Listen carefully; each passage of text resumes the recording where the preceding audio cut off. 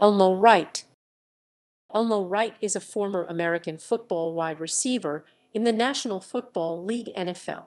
While at the University of Houston, he became the first football player ever to perform an end zone dance.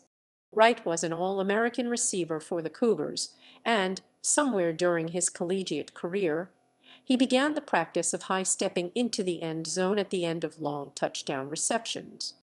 While this was no comparison to the antics later displayed by such famed celebrators as Billy White Shoes Johnson, Ickey Woods, or Terrell Owens, it was almost equally shocking at the time. Following his college playing days, Wright went on to star for the Kansas City Chiefs. He currently resides in Houston, TX == references ==